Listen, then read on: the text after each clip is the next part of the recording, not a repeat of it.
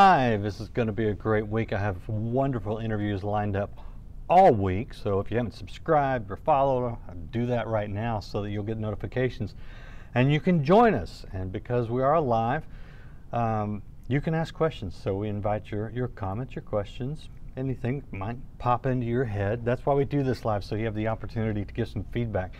Today will be very interesting. We're talking to Ira Wagler. And if you don't know the name, you might remember the book Growing Up Amish, New York Times bestseller. Well, his new book is out. It's called Broken Roads. Here is a picture of it right here. And the subtitle is Returning to My Amish Father. So this will be interesting. You know, for a Texas guy, I don't know really much about the Amish other than what I see in movies and a local furniture store, and so I probably know nothing about the Amish. So Ira, I'm going to ask you, welcome by the way, good to have you here today. Thank you, Randy. Thank you so much for having me on your show. I really appreciate that. No, this is interesting to me. So help me out, especially, you know, from a faith standpoint. I don't know really what the Amish believe. I hear things, but you tell me what I need to know so we get a little bit of a framework to your story. Okay, just real briefly, the Amish come from in the Reformation. They came from what was called the Anabaptists, and those were rebaptizers. They believed in an adult, an adult profession of faith, and they do the scriptures, you know, as far as through Jesus and the basic Christianity. They believe that. It just seems that they have developed quite a structure of lifestyle, and I would say regulations and rules that they kind of add to it. But the gospel is there. They do believe in the Reformation message, you know, salvation by faith.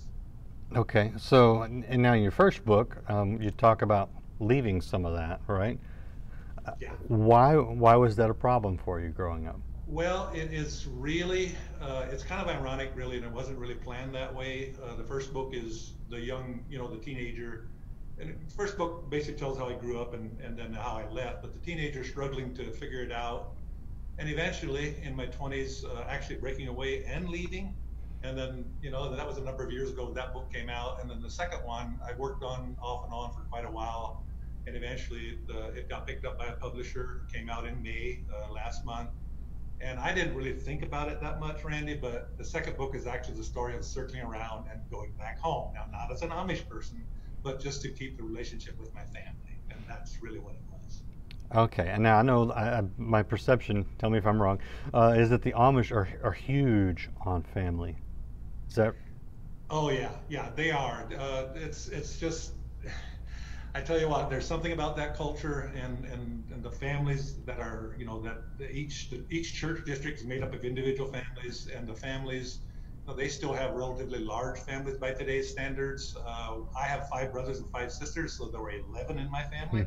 That's a lot by today's standards, but anymore, probably 6 to 8 children is more of an average family for the Amish. And yes, family is extremely important to them, and working in the trades on the farm, whatever, is also, it's just all kind of a lifestyle that is just kind of combined, you know, and the family is extremely critical. So what did it do to them when you left? I didn't quite get the question. What did it do to them when you left? Well, I look back over the whole thing, you know, and there's so many things, you know, if all of us, I think it would be that way, but if I could go back and walk that road again, you know, I'd do a lot of things different. I think most of us would. Sure.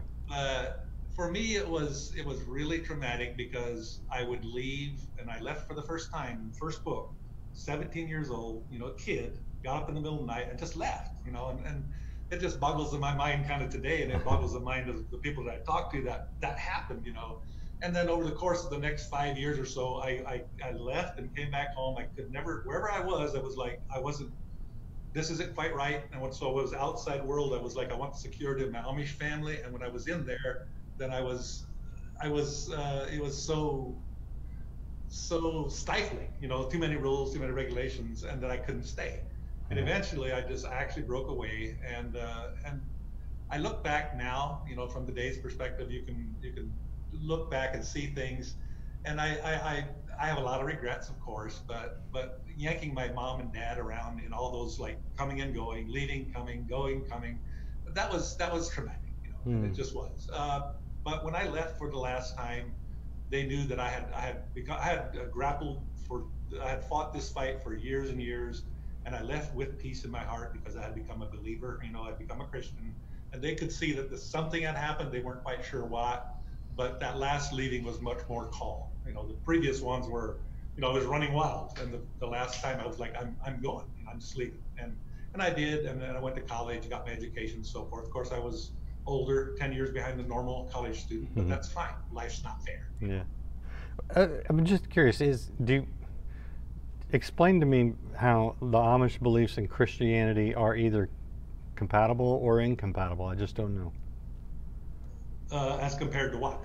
Christianity and then the Amish beliefs, because you said you left the Amish to become a Christian, and I thought, right? They would consider themselves, what's the word? Protestant Christians. They believe in, like, an adult, like when you grow up, then you make the decision to join. Children don't join.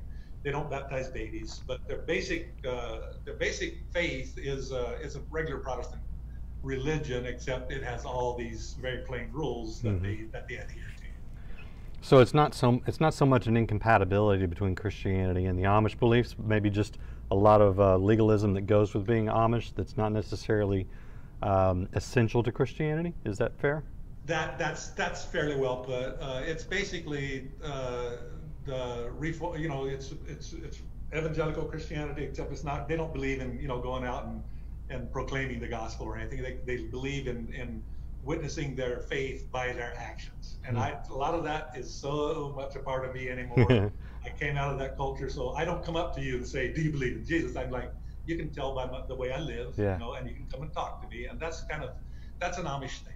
They're very quiet about it, but they also are very, very deeply set in their ways. Yeah, that includes the Christianity as well. Yeah, well, I kind of wish more Christians were deeply set in their ways, but yeah, I can hear that. So explain why you went back and what happened when you went back.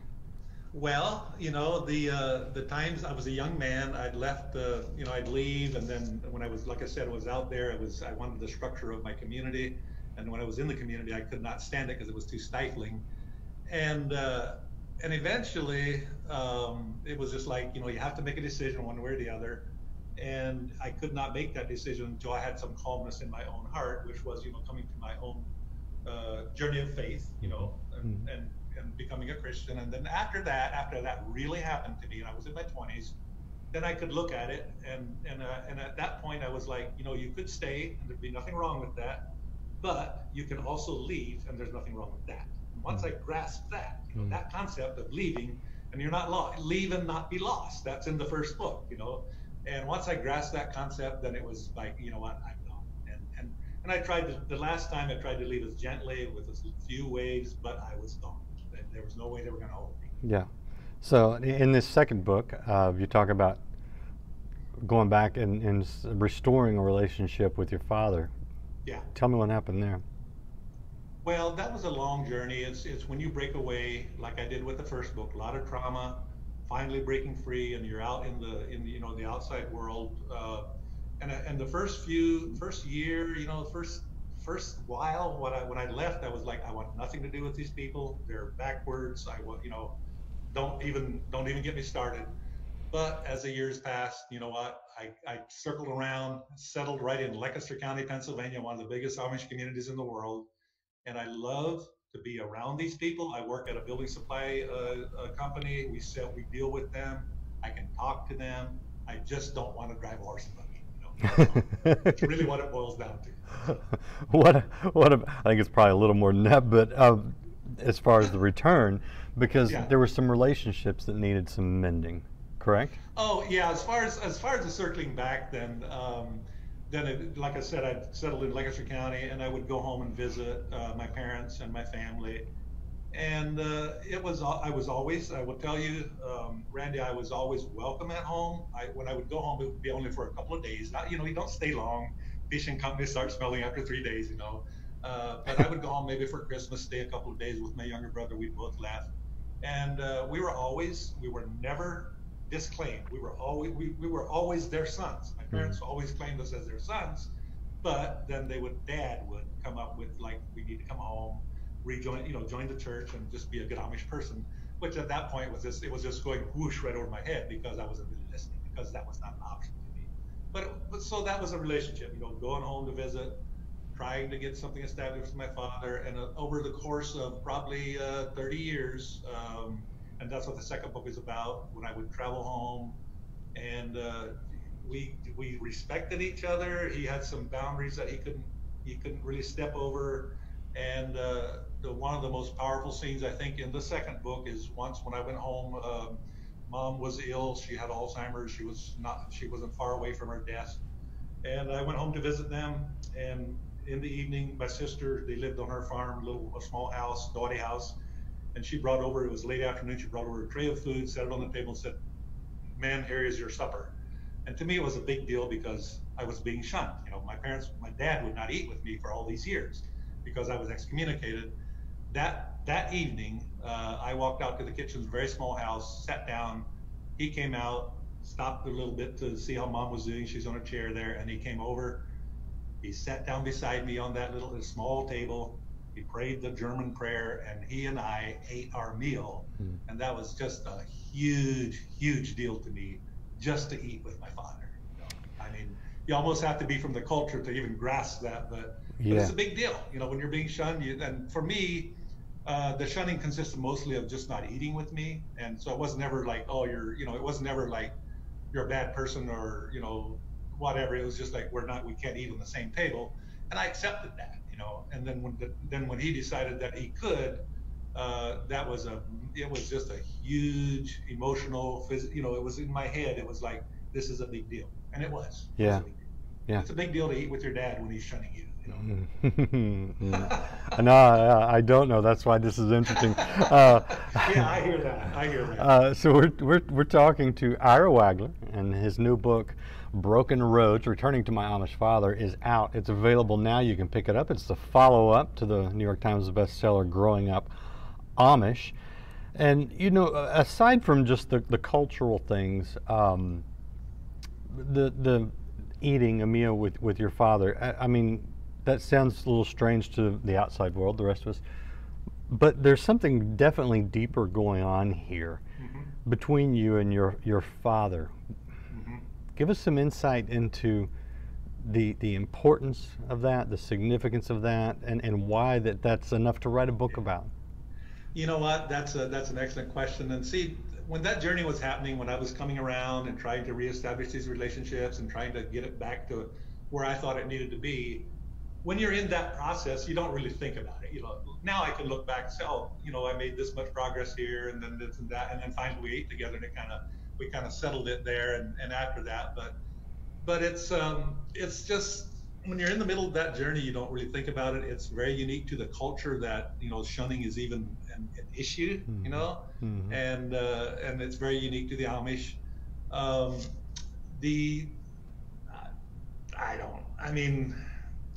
I guess I go back to your question again, because I kind of lost my train of thought there. Well, I'm looking at a father-son, which, well, I mean, what is more illustrative in the Bible than the father and the son, right? Yeah. I'm looking at that relationship that was broken by a choice you made, but yet also perpetuated by a tradition that he held. So something had to happen for there to be some sort of reconciliation. Did he pass recently? Did I get that? Yeah, the book is actually, the second book, Broken Roads, is actually, the book opens with me traveling up. He lived up in Canada, where I was born, in a small community there, just over the border from Buffalo, like in southern Ontario. And he was in a coma, basically ill, and was on his deathbed. And it was the day after Christmas in 2018, so it'd be a couple years ago. I drove up. And he was basically waiting on someone. You know, I always said he's waiting on one of his sons to come and tell him that it's okay to go. And so I walked in there, a little bedroom there in the house. He was in a coma, didn't know, no recognition, no nothing. And I just simply talked to him. This is all in the book, and told him it's okay to go. And he used to go to where mom is. So Jesus is waiting, and never made any indication. 2 hours later, he passed. I think he heard me, and I think he was released. And the other connection that he and I had that might have been, I don't want to say it was a closer connection than the other children, my brothers and sisters, but of all his children, the man was a writer. In an Amish world, he was widely known in his time, very famous in that culture. And I'm the only child that took it up, that writes. And that was fairly special to him. I look back now, and it's like, you know what, one of my sons is doing what was in my heart. And so he kind of, I think it pulled him maybe a little bit toward me as well, instead of just me pulling towards him. It was both of us trying to make it work, trying to get together, and then we made it happen. We just did. No, that's beautiful. What about you mentioned your siblings, 5 brothers, 5 sisters? Did I hear that right? That's correct. Yep. Oh my goodness. What's the? And I'm number 9 so I'm at the tail end. Oh, okay. If they wouldn't have had a large family, I wouldn't be here. What was it like with them when you left the Amish culture, and what's it like today? Well, what it was like back then, some of them had already, left the Amish or had joined the Mennonites or whatever, weren't driving a buggy anymore. And so some of them took it, fairly hard. They were, they would have preferred that I would have stayed, the ones that were, stayed Amish. With time, I will say that with time, we all reconciled today. Every one of my brothers and sisters, Amish, non-Amish, we get along well. We love each other, and we're just there for each other. And I cannot appreciate that enough. I appreciate that a lot. That's great. And today we have we're all good with each other. Yeah. Okay. Great. That's wonderful. Yeah. Let us into some of the spiritual journey of Ira Wagler, because it's I mean, hey, I grew up in Protestant evangelical kind of circles, and I know that so many preachers' kids and deacons' kids, other kids in the church have twisted off, and just because they reject something in their parents or something in the church, they throw everything out and they just reject God. But you come from a very, what I think most of us would consider very legalistic background, and with traditions that seem antiquated. Yeah. But in rejecting some of those ways, you didn't reject God. I find that very interesting. So I'd love to hear sort of your personal spiritual journey and struggle. That's a good question, and it's not because I had any, it wasn't because I want God. It was like, I think the Lord, when you have a heart that is searching for truth and searching for Him, which I hardly knew I was even doing that, I think the Lord honors that. And for me, I became free from the culture once I grasped what salvation really was, and that it's really not your works. It's just, is Jesus in your heart? Do you believe in Him? And do you believe in salvation through Christ? And once I, and it was a very, I don't want to say shallow. It was a kind of a very, just a tentative grasp at the beginning, but it was real, and in time, then I grew into it. And the new birth is a miracle. I don't care where it is or who it is. So I would just say it was a miracle, and it's the same thing for me. And then once I broke away, I was hostile towards the culture for a year or two, gradually started circling around. Long journey, it doesn't happen overnight, not in a couple of years, but circle around. It's like, oh, well, some of that wasn't so bad. Some of it was actually good.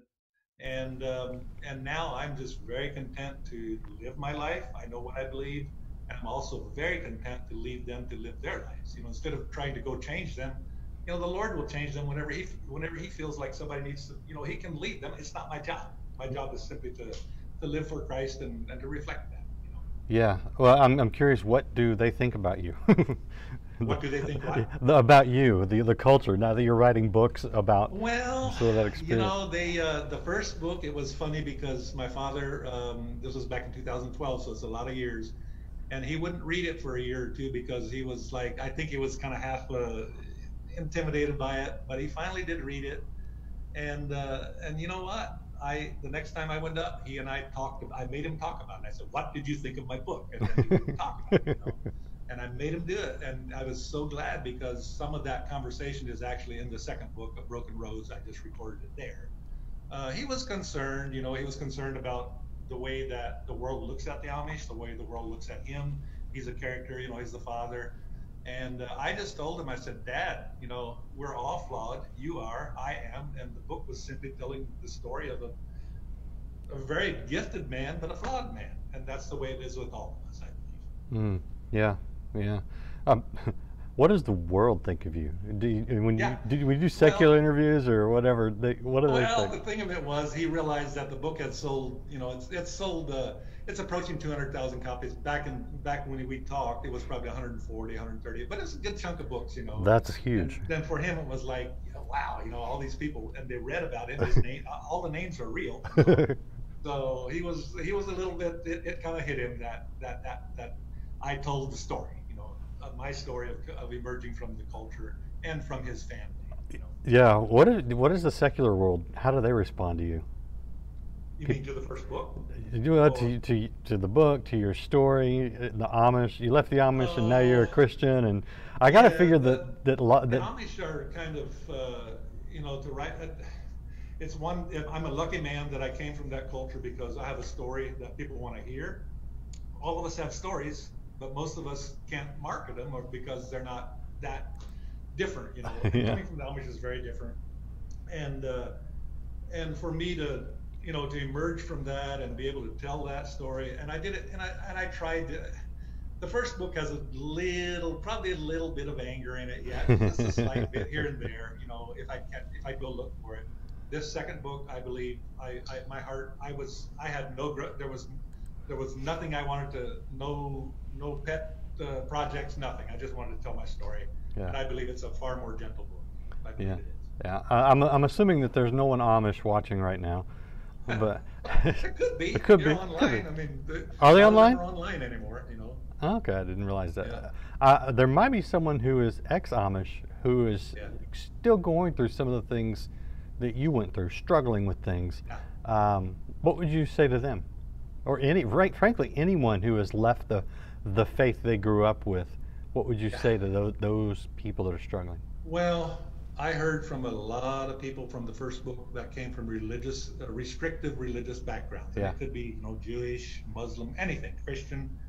And I don't want to say I just have this canned response, because I try not to. I try to listen to each one that contacts me. The first thing I tell them, and then see a lot of these people that are struggling, a lot of them are minors. They're 16, 17. Right. I advise anyone to at least hang in there till you're an adult, till you're 18. I didn't. When I was young, I was 17. So I'm preaching that I didn't do what I say, not what I did. Just to tell that story, and then I just, my philosophy and what I believe is, you trust God, you walk free, and you don't be afraid. And that's what I try to tell people. Just if you don't have all the answers now, trust God, talk to Him, and they will come. And it might be a much different. It will be a much different journey than mine, but it will be yours. Yeah. And so I don't pretend to have advice for everybody. But you know what? If you want to talk to me about it, and you're going through that journey, I can definitely I can listen and I can talk. Yeah. You do a lot of writing still on your website, and so I want to show people that. It's at irawagler.com, and you can't see it on the screen, but it's irawagler.com for those of you paying attention. Give us a little bit of an idea of the different things you're talking about and that you like to address currently. You mean just in my writings in general? Yeah, yeah. So, because you've got a lot on here. You got a lot, yeah. So. Well, what happened was when I started writing was in '07. My marriage exploded for the first time in my life. That freed my voice, and I began to write. And I launched this blog, irawagler.com, and that's like my safe place. That's when I have nothing else to say, when I can speak nowhere else. I can always write on my blog, and I can always be completely honest there, and that's a safe place for me. So I still go back. I post about once every 3 to 4 weeks. It's not, I'm not on it every day, but it's a connection to my readers. I tell stories, you know, about my background or current events, just whatever I want to write about, and it's a good outlet because it just kind of keeps me honest and keeps my voice going. Did you say your marriage exploded? Is that something you talk about? What does that mean? What I didn't get the question. I thought you said that in 2007 your marriage exploded. Did I hear you correctly? Yeah, my marriage exploded. Yeah, I had been married for, I grew up and left the culture in 2000, the year 2000. I married a young lady. She was a little younger than me, also came from a plain background, not Amish, but Mennonite. Our marriage lasted 7 years, 7-year itch. I mean, I tell you what, it was, I mean, they got the term 7-year itch for some reason, you know. So at 7 years, it blew up. She left. And again, I'm not blaming her or whatever. It was what it was. From that trauma, my voice was born, and 4 years later, I had a New York Times bestseller. Huh. So basically what that tells me is I should have been writing long before I was. Well, I mean, that tells me that you relate to what people go through, and yet you still haven't lost your faith, and so that's encouraging. That's encouraging. Yes. Well, what do you see for what's next? What's your third book? What do you do after this? Well, you know what? It's strange that you asked that because when I wrote the first book, and all I wanted to do was get to the end of that story, which was when I was leaving, and that's where I got to. And then and I was like, the market, the book did well, and the market, of course, right now you have to write another one. Right. So the publisher came, and I was like, I don't know, and I tried, and I said, nope, it's not working. I said, when I have something to show you, I'll let you know. And that's what I did, and it took 9 years. It took 9 years between books, and that's a long time. But you know what? It came when it came, and the story, it's again. The new birth is a miracle, and it's just because it's me with my Amish background doesn't make it really any more than a miracle than it is for you, Yeah. coming out of your background. Yeah. The Lord, I believe, looked out and protected me in many, many ways where, I should have been dead or something. It's just many, many times over the years, I've been in places where wasn't the best place to be, and He protected me and brought me through it, and so it just increases my faith. Yeah. But in the meantime, I feel very free to grumble if I feel like grumbling, because that's my writing. And that's the reason the writing works, is because I just tell you how I feel. Yeah. I say on here a lot that life is a journey, and a lot of people feel like they, either they're insufficient or God's left them or whatever because they haven't arrived, and it's like, that's sort of not the point. It's a Pilgrim's Progress kind of thing, right? Yeah. It's this journey we're going through. I hear that. And it's a miracle. I mean, you've kind of forced me to think about some of that stuff more than I have just recently because you went there, and I'll probably peruse that in my head for a while, but it's just flat out a miracle. It's just what it is for all of us. But I don't know that one person's miracle is necessarily any bigger than the next person. It's just the gift of life and grace. It's a powerful and beautiful thing. Oh, yeah. And I appreciate you sharing that, because that I think somebody needed to hear that today. Right? Thank you. Thank you guys for watching. If you find this interesting, share it. If you don't find it interesting, share it. So share this interview. And if you haven't subscribed or followed on the places where we are doing this Life Today live every day, Monday through Friday, come back and join us. Follow, subscribe. You will get notifications. And Ira, again, I appreciate your time, appreciate your sharing, and I will encourage people to get your book right now. This is the picture of the cover, Broken Roads. So just a little inspiration on your journey, wherever you're at. Just be encouraged, because I'll tell you what, The one thing I do know is that God isn't hiding. And if you will just continue pressing and looking for him, he will show himself to you, and he will walk along with you on your journey and bring you to a good place. So that's your encouragement for today. Again, thank you, Ira. Thank you very much. I appreciate it. We'll see you in 9 years when your next book comes out. Thank you. Thank you very much. And we'll see the rest of you here tomorrow on Life Today Live.